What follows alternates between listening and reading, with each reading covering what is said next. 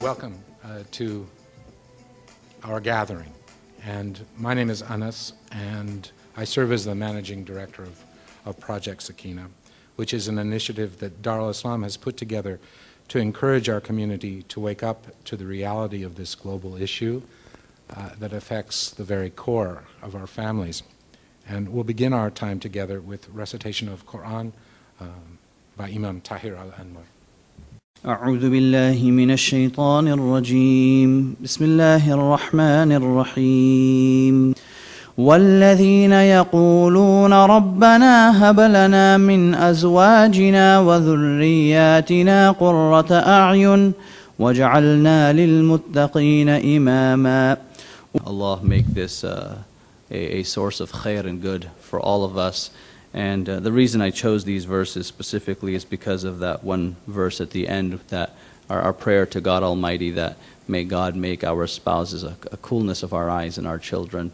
And that's precisely what the organizers have intended by bringing us all together.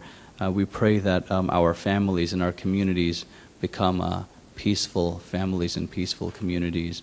I myself have been an advocate for DV for a number of years, and there's very few imams who even want to speak about this, and there's many that are honestly in denial, as I was mentioning a few moments ago. So we begin our day with prayers, we begin our day with sincerity, and we begin our day with love, and we begin our day with asking God to grant us success. Ameen.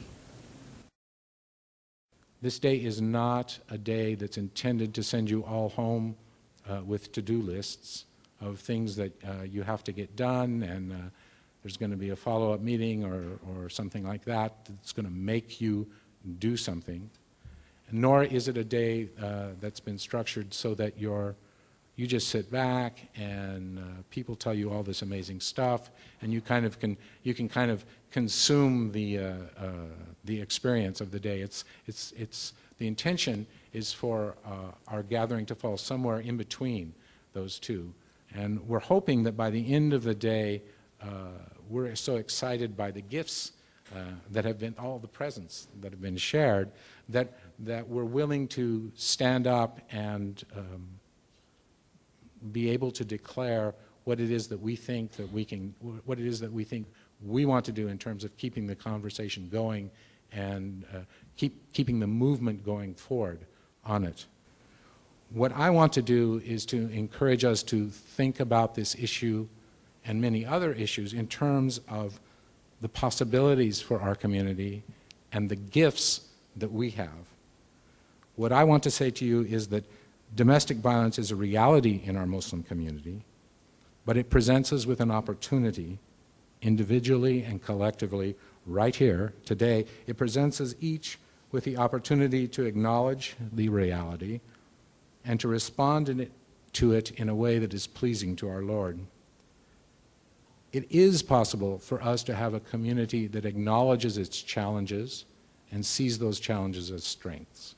And it is possible for us to have a community that sees the value in speaking up about oppression that's going on within our community, just as much as it sees the value of talking about oppression of the community by some external force.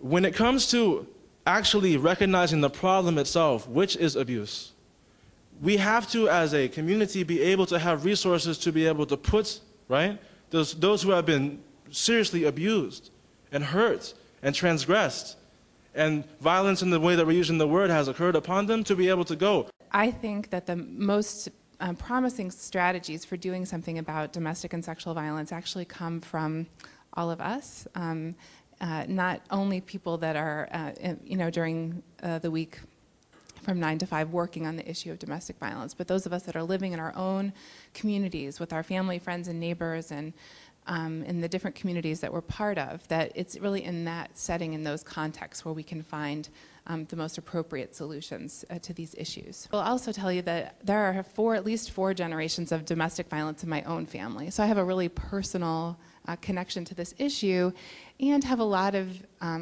sort of good and bad experiences seeing how family, friends, and neighbors can both be really supportive when violence is happening in a good way for change, and also do nothing or really collude when the violence is happening. And so thinking about the power of what we can do as family and friends and as a community is something that led me to think about close to home, starting close to home.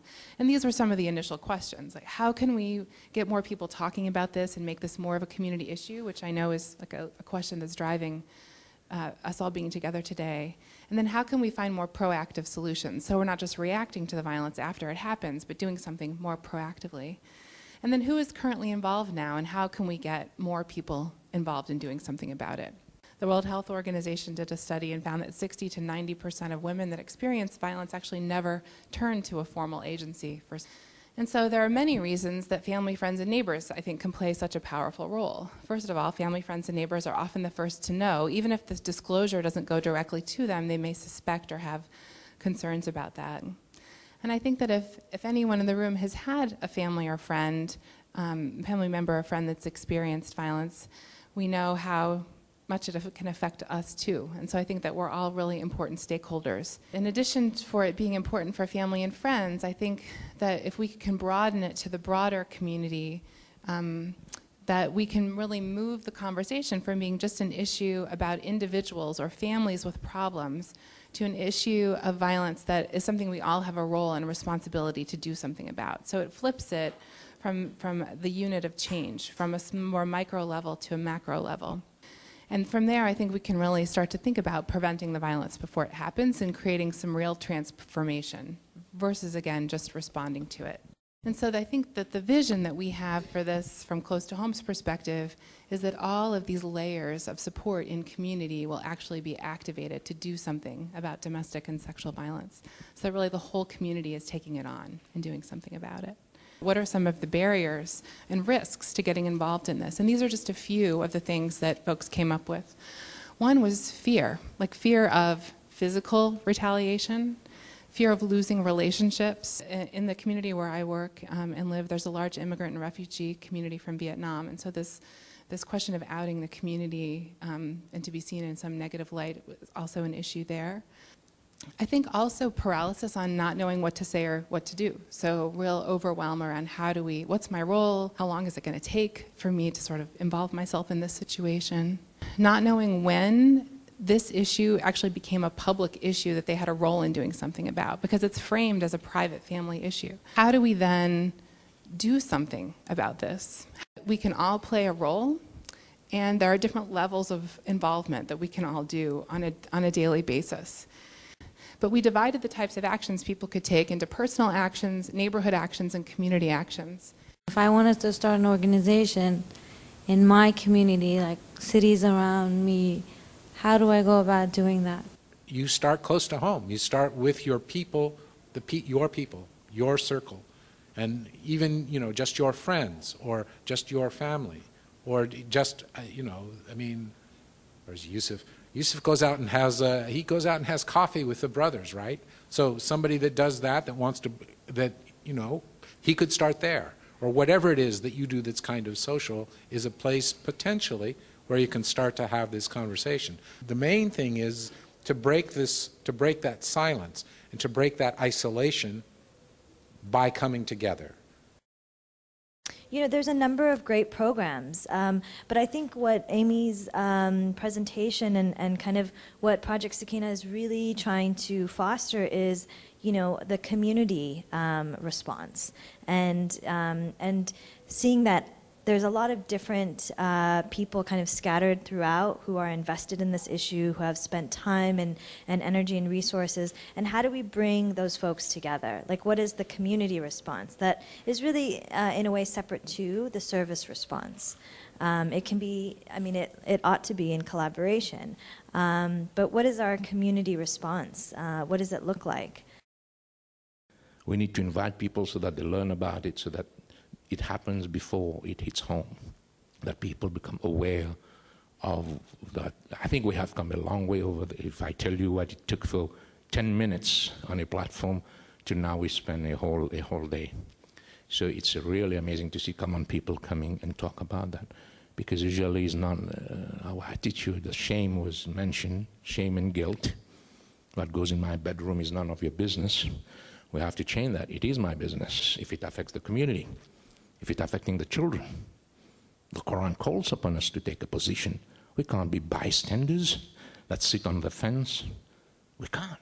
We got to roll our sleeve and get into the mud, because that's a responsibility that God places on us when God says you are the best community.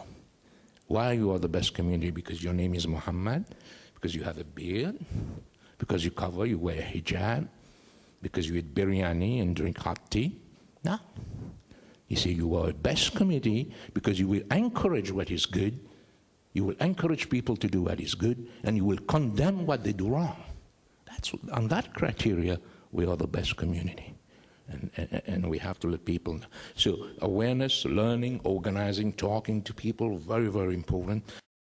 The sister of a friend of my daughter-in-law had been treated by her husband in such a way that she was in great distress, and she went to a drugstore and actually collapsed. And the distress was caused by verbal abuse, although she was physically abused before.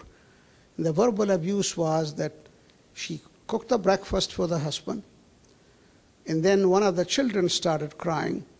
So she goes to take care of the child, and in the meantime he demands the remote control. And she didn't get there in time, and the verbal abuse started, and it won't end. So I gave that example. In the middle of the khutbah, just popped up in my head. After the khutbah, an older man came and said, pointed to himself with a finger on his chest. He says, I do that, and I'm ashamed of it. I'm going to stop doing it. So there is some progress. Dar al Islam got into this thing out because of a tragedy that occurred. So alhamdulillah, we are in it. We want to be of help. Our idea was that there are actually a lot of people who are doing work on the issue already, but the community, the larger Muslim community, in many cases doesn't know about the work that's going on and doesn't know how to interface with that, how to help. What we wanted to do was to try to kind of figure out a way to build bridges so that there were lots of different ways that people could be involved, from very kind of casual things they could do to support the work, to a little bit more involvement, all the way up to somebody who is a full-time advocate of one stripe or another. And along with that, we just felt like there needed to be a lot more general community support. The issue is not having what should we do. That is not really the issue. There's like hundreds of things to do that people can do. The issue is, what am I going to do, and when am I going to do it? So it's really what we've been trying to address all day is this first step of how do I step forward kind of into the stream of working on this and other issues. We would like to see lots and lots of grassroots efforts and small kitchen, that kitchen table organizing, doing things. It's all good, right? Just do something. Step out in some way.